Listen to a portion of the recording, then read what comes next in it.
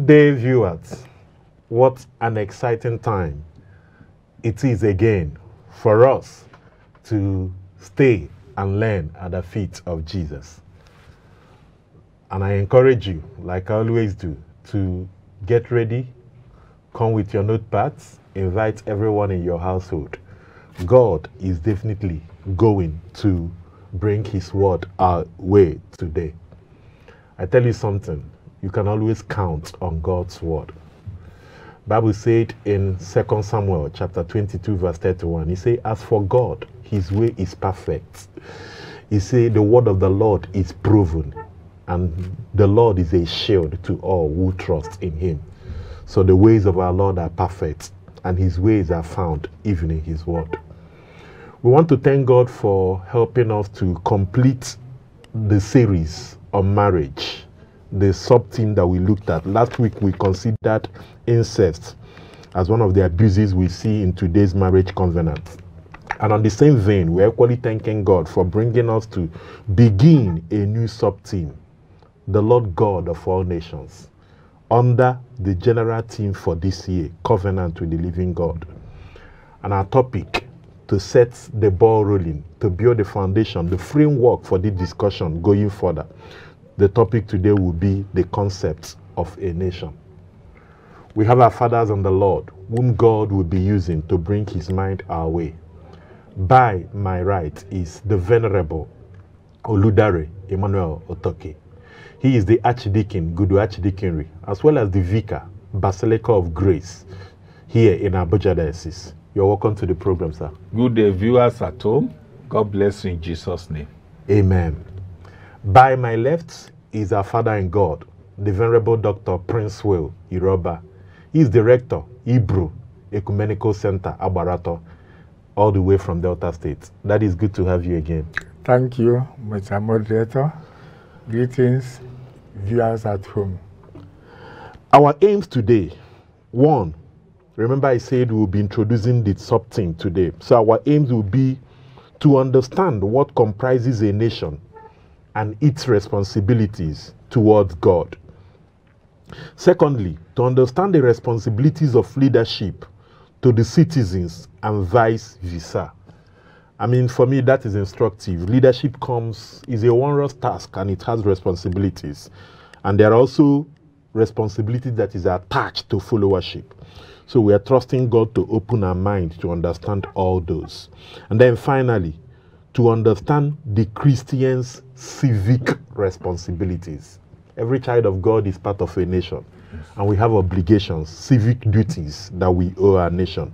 We are trusting God to help us look at all those as we discuss today. In the name of Jesus. Amen. Amen. I'd like us to read our text. And Venerable Dr. Sir, Luke chapter 3, 10 to 14. And Venerable Toki, Romans chapter 13, 1 to 7. Luke chapter 3, 10 to 14. Venerable Doctor, you help us read. And then Venerable Toki, Romans chapter 13, 1 to 7. Let's build the discussion together from those texts. Luke chapter 3, 10 to 14. So the people asked him, saying, what shall we do then? He answered and said to them, he who has 2 tunics, let him give to him who has none.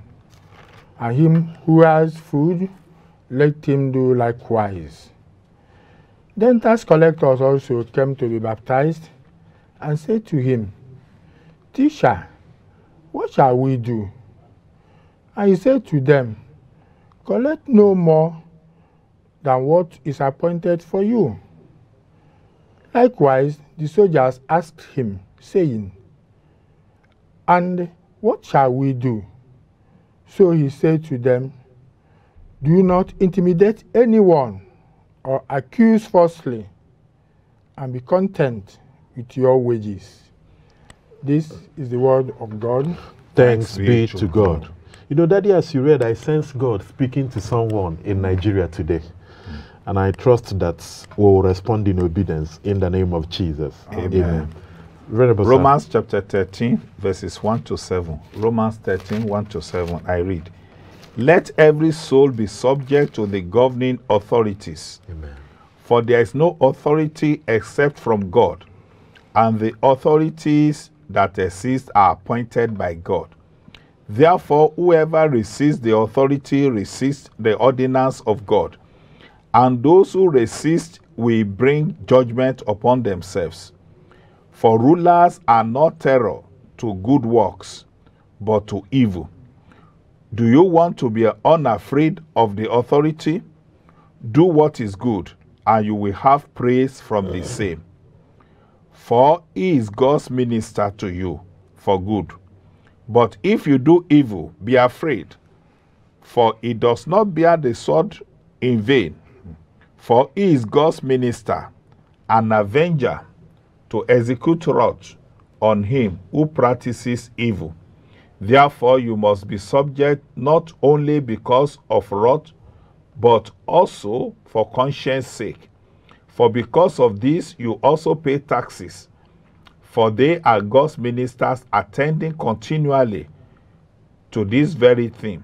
Render therefore to all their dues, taxes to whom taxes are due, customs to whom customs, fear to whom fear, and honor to whom honor.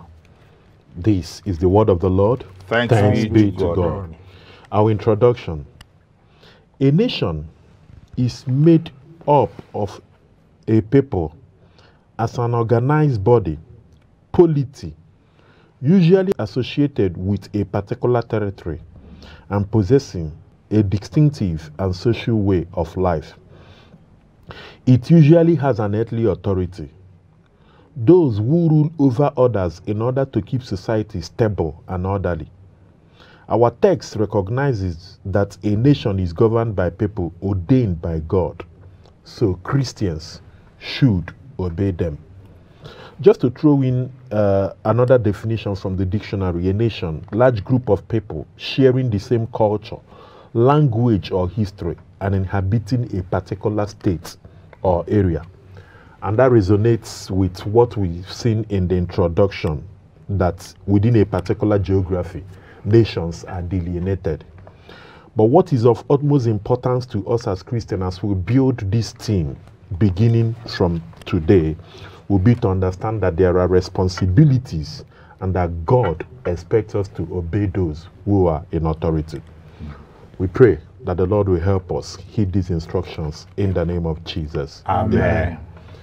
Venerable Doctor, sir, in your own word, how would you describe a nation in line with Romans chapter 13, 1-7, we are Father in God, Venerable Otoki just took? But maybe for emphasis, let me read it out for you, and then we'll take your submission, sir. Let every soul be subject to the governing authorities, for there is no authority except from God, and the authorities that exist are appointed by God. Therefore, whoever resists the authority resists the ordinance of God, and those who resist will bring judgment on themselves. For rulers are not a terror to good works, but to evil. Do you want to be unafraid of the authority? Do what is good, and you will have praise from the same. For he is a minister to you for good, but if you do evil, be afraid, for he does not bear the sword in vain. For he is God's minister, an avenger to execute wrath on him who practices evil. Therefore you must be subject, not only because of wrath, but also for conscience sake. For because of this you also pay taxes, for they are God's ministers attending continually to this very thing. Render therefore to all their due, taxes to whom taxes are due, custom to whom customs, fear to whom fear, honor to whom honor. Daddy, we've just read this scripture, but the question is, how would you describe a nation in your own word and in line with this text? Well, I think nation is about people. Yes, sir. Even in as much as we talk of geographical location, but it's not really geographical location. It's people, wherever they are. Yes, sir. They may even, but when they gather, wherever people gather, there needs to be order. Yes, sir. And that's why there is a kind of a government, which the text is emphasizing. Yes, sir. That there shouldn't be chaos and there shouldn't be disorder. That God himself is a God of order. Yes, sir. And people should not just be a place where every man is in his own, doing whatever is pleasing to him. So nation, when God created nation, he didn't create it just as nation. He started by creating individuals. It's individuals that increase to become nation. Exactly, sir. In the Bible, we have Abraham as a nation, but the nation started with the global nation, the nations of the world. That's how the Bible started before it comes down to the nation of Abraham and so many other nations. Yes, sir. So you see in Genesis, when God created man, he said you will increase. You will feed the land. Yeah, feed the land. So that increase is nations coming forth. Out. So there are now many nations of the world. So nation, I will see nation as people with common descent, and then also with affinity, social affinity, cultural affinity. Yes, sir. Maybe language, things, and if they also have a common territory, and so that they will be governed. But sometimes people can be different places. Yoruba is a nation. Yes. There are Yes, people. Yes. So you are now in the northern area or north central. So even though you are from a particular area, Southwest, but when we talk wherever about you are, so you are talking about people. Exactly. People. That's what I see as nation. Awesome. And it's created by God. Awesome. And God also, he himself, who is ordered, wants people to be likewise and be ordered. And that's why society, nation is like a governed society. Awesome. Thank you. Yeah. I thank God that my father in the Lord has emphasized, because there are some points, some peculiarities of nations I wanted to mention. Yes, sir. First of all, when you look in the Bible, a nation, they can trace their genealogy to a common ancestor. Yes, sir. To a nation. Yes, sir. And that also bring about their language, that they speak one language. Yes, sir. I know that some people will start to query, Nigeria not a nation? Nigeria is a conglomerate of nations. And we need to accept that. That is true. And that is why we adopt English as a lingua franca. Yeah. You are right. Because we have different languages, a nation I has heard the at the same last count language. up to 250 something. So, tongues. Nigeria is a country of many nations. Yes, sir. But that doesn't mean we cannot dwell together. Exactly. When you are dividing nations, nations can even have covenant with another nation.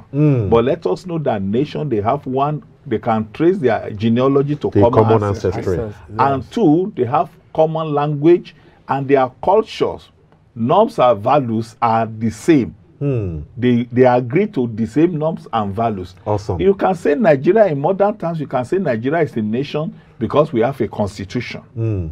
But the way we operate the constitution will determine whether nations within Nigeria will want to stay together or go apart. So basically, nations must have the same language. Awesome. So we can understand, interaction can be easy. Awesome. Thank you, sir.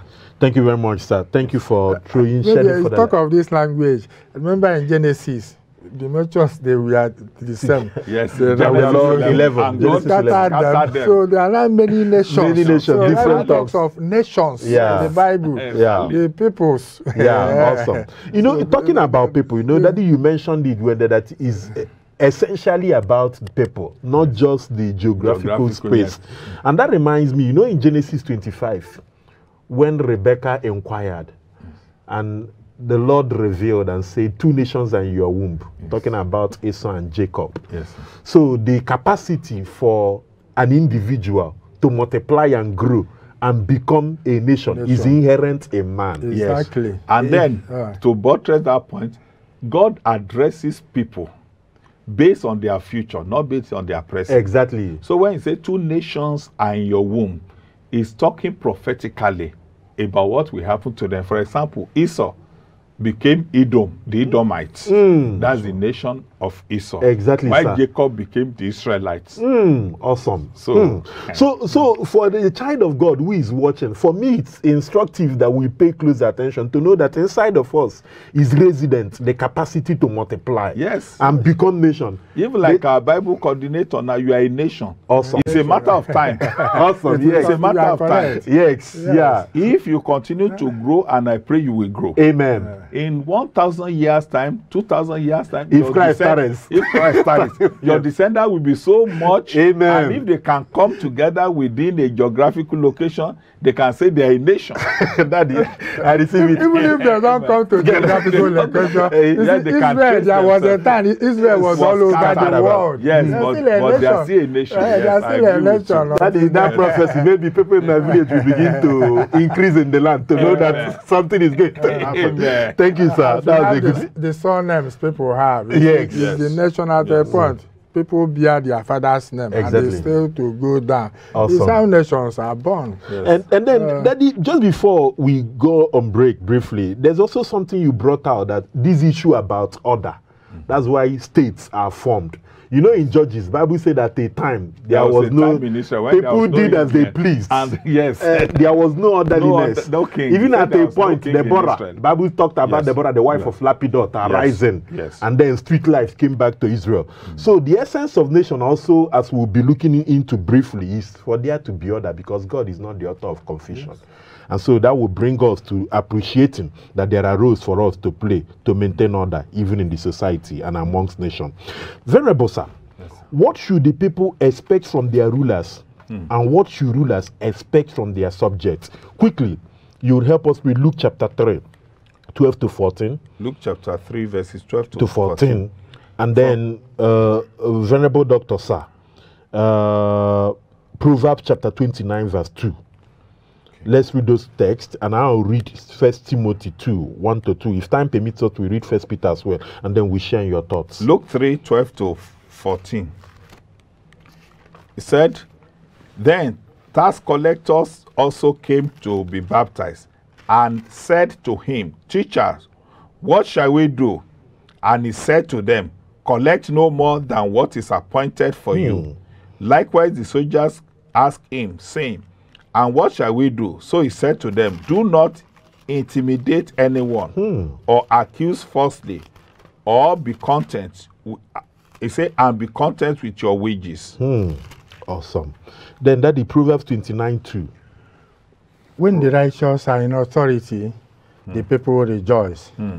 But when a wicked man rules, the people groan. Wow. 1 Timothy chapter 2, I read from verse 1 to 2.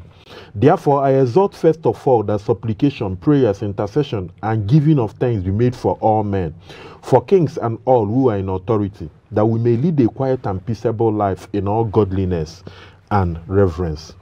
1 Peter chapter 2 and verse 13 to 14.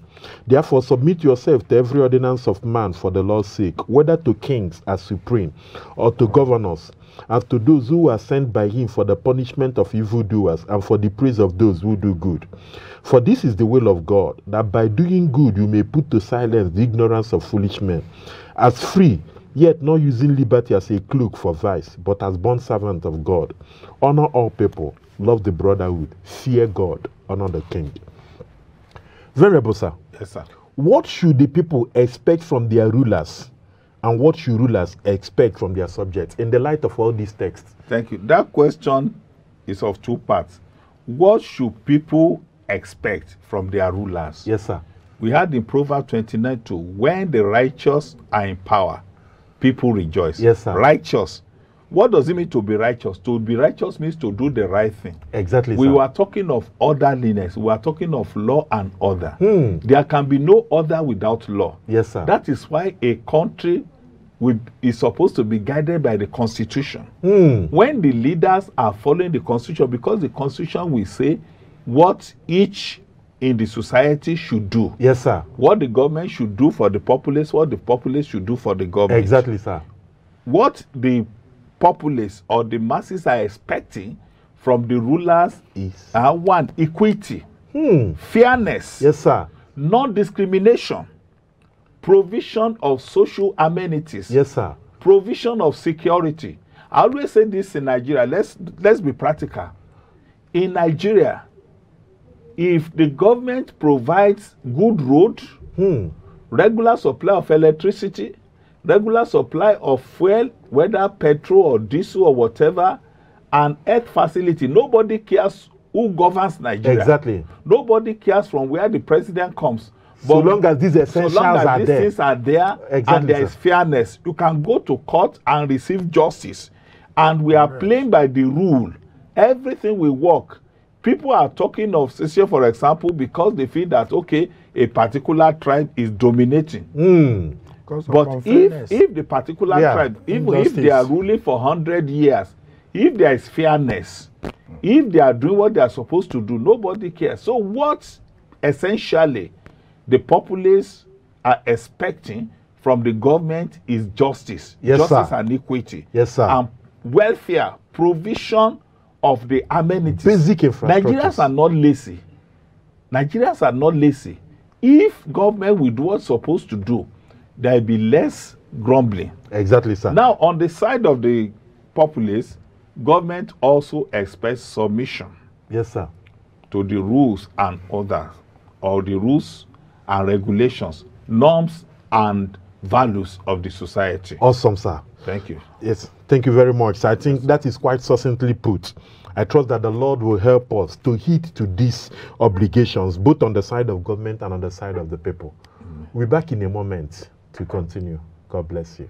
Now streaming, now analyzing, now assessing, now discussing, now sharing your thoughts on everything and every issue that affects you. ACNN is now streaming, discusses the issues trending and the matters that matter to us all. Join us every Monday to Friday at 10 a.m. on ACNN as we go in-depth into every issue that impacts our lives, our communities, and our country.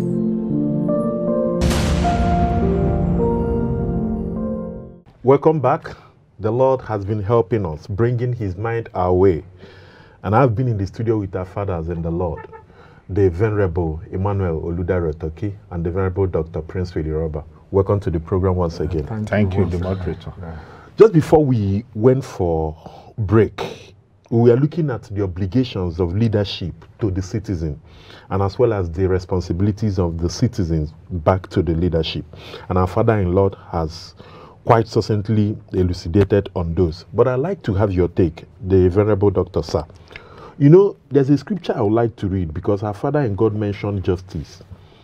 2 Samuel chapter 23 verse 3, talking to leadership, say, the God of Israel said, the Rock of Israel spoke to me. He who rules over men must be just, ruling in the fear of God. Yes. Your take on this?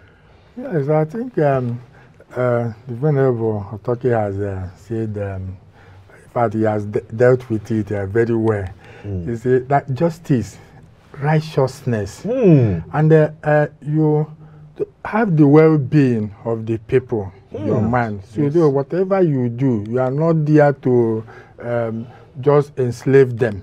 Or when you read that other passage, we look at John the Baptist. You see people exploiting people.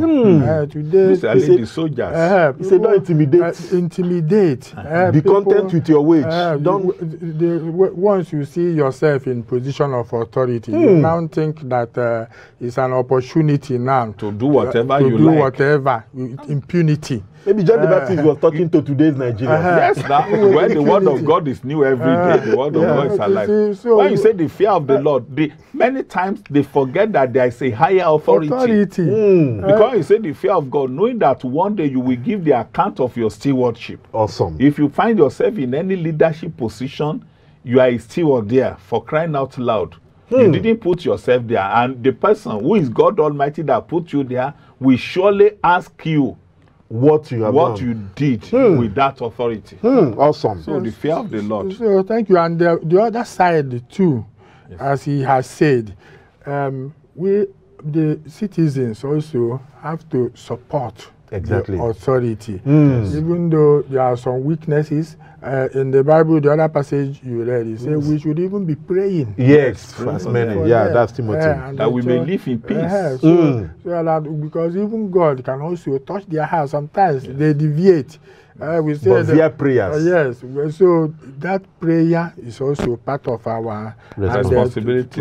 We are working together. This thing is a partnership, because when God puts these authorities, not that some people are higher. Even in marriage, God, two people alone, when two people are there may be different opinions. So that's why God said man is the head. It's not that man is superior, but that there will be order. So that order extends into the wider society. Awesome. God indeed will help us to hearken to these instructions so that our society will become the better for it in the name of Jesus. Amen. Talking about prayer, when last did you pray for Nigeria? When last did you pray for Mr. President Buhari? When last did you pray for all those in authority? It's our obligations as children of God, as Christians, to be praying. The Bible enjoins us to do so. Question 3. Venerable Dr. Sir, how should a nation relate to God as their creator? Joshua chapter 24, 13 to 14. You help us read quickly. Venerable Toki, Psalm 95, 6 to 8. And of course, Proverbs 14:33, a very popular scripture. Righteousness exalts a nation, but sin is a reproach. I have given you a land for which you did not labor, and cities which you did not build, and you dwell in them. You eat of the vineyards and olive groves which you did not plant. Now, therefore, fear the Lord. Serve him in sincerity and in truth, and put away the gods which your father served on the other side of the river and in Egypt. Serve the Lord. Awesome. Psalm 95, 6 to 8. verses 6 to 8. Oh, come, let us worship and bow down. Let us kneel before the Lord our Maker. For he is our God, and we are his people, the people of his pasture, and the sheep of his hand. Today, if you will hear his voice, do not harden your heart, as in the rebellion, as in the days of trial in the wilderness. I wish we had a choir here to chant the Venite. Awesome. So, Daddy, how should a nation relate to God as their creator? Because if you look at this Joshua that I read, it reminds me of this thing they read in the deeds. Akwiaras. And then at the end, you say, now, therefore. So the conditions are there. God started the whole thing. He created man, and from man now nations spring up. Yes, sir. So he's the source, and he created everything for his own glory. Yes, sir. And all things were created. He's now calling us to realize that. If you see what he told them, the land I gave you, the land you did not labor for it. Yes, I created you, took you, and now following all these things, you should submit yourself, and that should be the relationship. The problem that God had with those people that were building the towers of Babel was that they wanted to make names for themselves, and not to God, and not to honor God. And so God scattered them. And God has always been humiliating people who exalt themselves. Exactly. So when any nation, any people that forgets God, they are in for it, because when God will strike, exactly, they will know really that they are but dust. Exactly. They are but finite. So that is the relationship is to understand really that God is the owner. That God is the owner. I like that Psalm 24 verse 1. He says, the earth is the Lord and the fullness thereof. The world and the people that dwell in it, even we that we are talking, that human beings, we are God's property. Exactly. And God has the right to use his property as he likes. That's why he's sovereign. sovereign. Yes, sovereign. You know, He has authority over his own But property. sometimes the way you see this power, they The way say that people power do. intoxicates. Yeah, it corrupts. Corrupts. Yeah. So once it enters, then you now think because you command, you see authority, you derive authority from God, and Yes. that authority now you say something and it happens. And it's happening. People will obey, That and you authority say, is delegated. "Is it not Is me it me now?" again? Like King- So like before King you know, Nebuchadnezzar. before you know it now, get into you now it. forget about God. Amen. So God should be at the center of whatever our we do. existence. The relationship of nations with God is to recognize our place with God and Within that submit to order, that Him. scheme. There's a word you said, and I would like to say something with regards to that. You say that God has always humiliated men who wants to maybe usurp his sovereignty. After the order of Nebuchadnezzar. That's what I wanted to say. Even Pharaoh. Herod too. There are Who lists spoke? of them, many Yeah. of them, even today. Nebuchadnezzar, Herod. Look at the confession of Nebuchadnezzar himself. But I think you know Daniel my chapter concern, 4. As we go, do you know my concern? What baffles me is that people, we don't learn from history. No. If we learn Men from, are still repeating yes, that. they are still repeating the same. If you are learning from history, nobody should be proud. Whatever position you may be, whatever position you may attain, know that somebody put you in that position. You didn't put yourself. You might have made effort. It's not your effort. It's because God allowed it. Exactly. Awesome. Look at the confession of Nebuchadnezzar himself. I think Daniel 4:35. Yes. He say, all the inhabitants of the earth are reputed as nothing. Yes. He does according to the way, according to his will in the army of heaven and among the inhabitants of the earth. Yes. No one can restrain his hand or say to him, what is it you are doing? That's a king Yeah, who nah. thought, but Don't when talk God before, but when humbled God him, humbled him. he confessed. This God is awesome. Remember, we are looking at the Lord God of all nations as sub-team. So you need to appreciate the sovereignty of this God. Psalm 103 verse 19, the Bible says that the Lord has established his throne in the heavenlies and his kingdom ruleth over all. Let's look at question 4.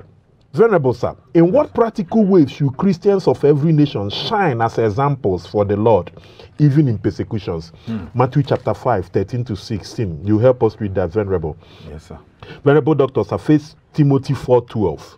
And then I'll read 1 Peter 2, 20 to 21 as we begin to wrap up the discussion. Yes, sir. Matthew 5, 13 to 16. Jesus said, you are the salt of the earth, but if the salt loses its flavor, how shall it be seasoned?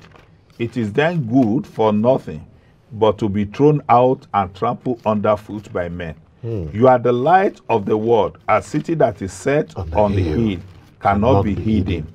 Nor do they light a lamp and put it under a basket, but on a lampstand, that it gives light to all who are in the house. So let your light so shine before men, that they may see your good works and glorify your Father in heaven. Awesome. 1 Timothy 4:12. 1 Timothy 4:12. Take heed to your ministry. Let no one despise your youth, but be an example to the believers in word, in conduct, in love, in spirit, in faith, in purity. Awesome. 1 Peter chapter 2, 20 to 21. Quickly I read. For what credit is it if when you are beaten for your fault, you take it patiently? But when you do good and suffer, if you take it patiently, this is commendable before God. For to this you were called, because Christ also suffered for us, leaving us an example that you should follow his steps. Venerable sir, Yes, sir. in what practical ways should Christians of every nation shine as examples for the Lord, even in persecution?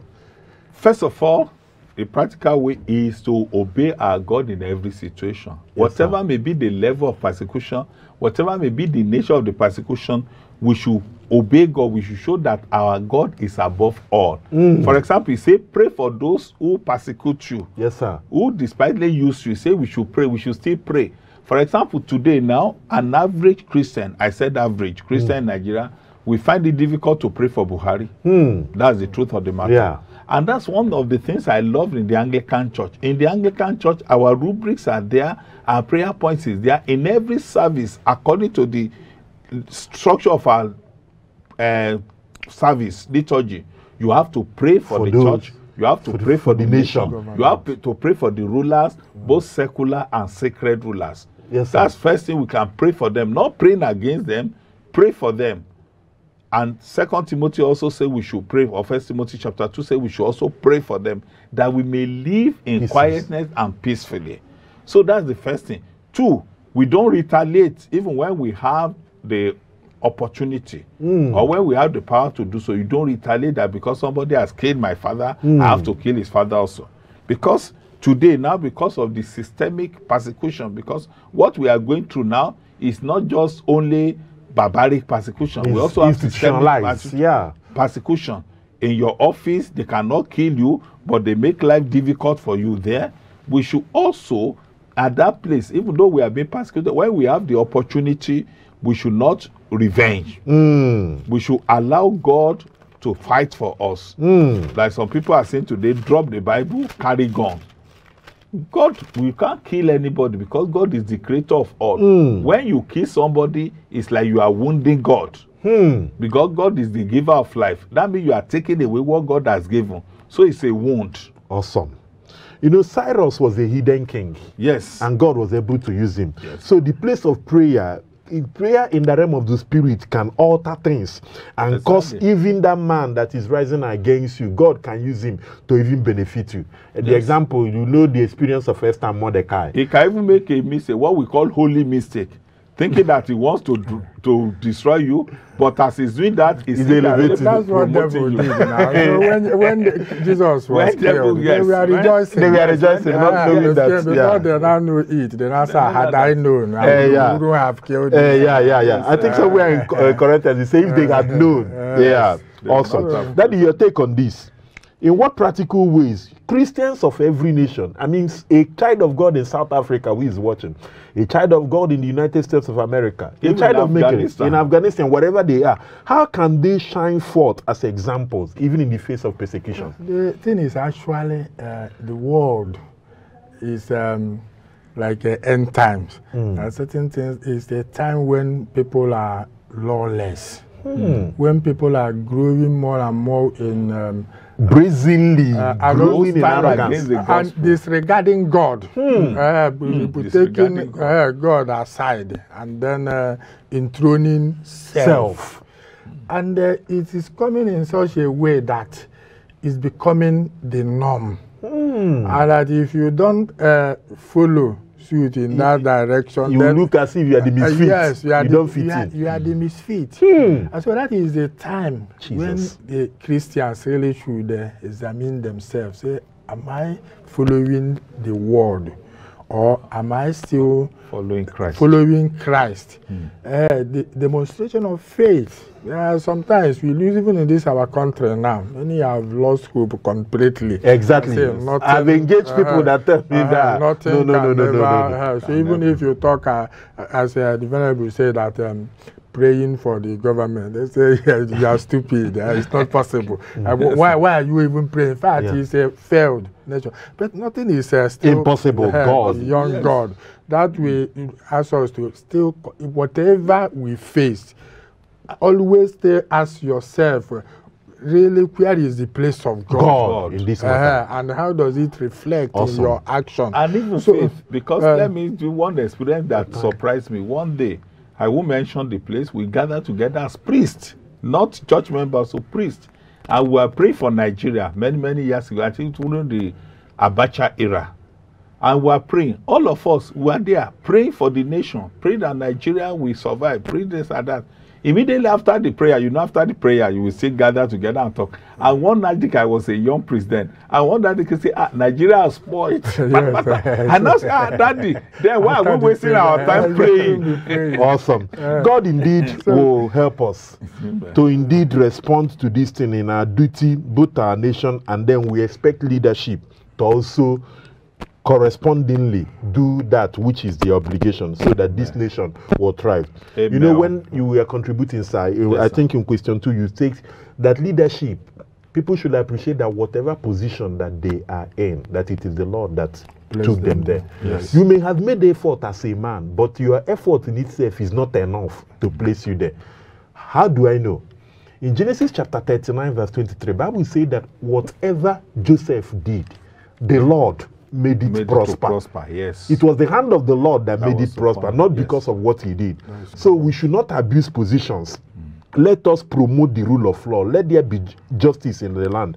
And then, of course, our nation will thrive. Nigeria is not a hopeless situation. No. Out of the ashes of our ruin, God can raise up a new nation. Oh, yes. But it demands that watchmen in this nation keep on praying.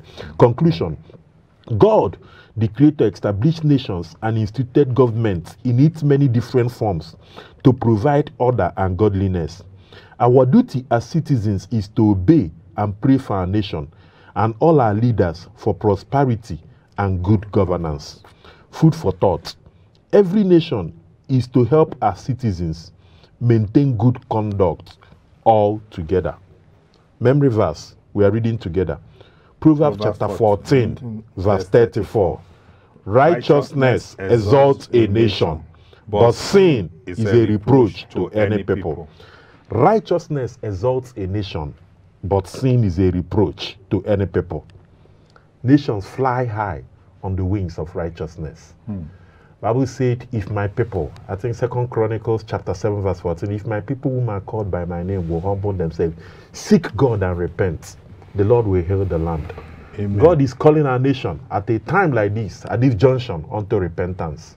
If we will hear his voice, if we will not harden our heart, as in the days of Meribah, God indeed will heal our land. Amen. We want to thank God for today, for how mightily he has helped us. The God of all nations has helped us on this mount as we establish the frameworks and the foundation for our subsequent discussions. And we are trusting God that you've been blessed. We're equally very grateful to our fathers in the Lord, whom God has used to bring his mind to us today. The Venerable Emmanuel Oludarotoki.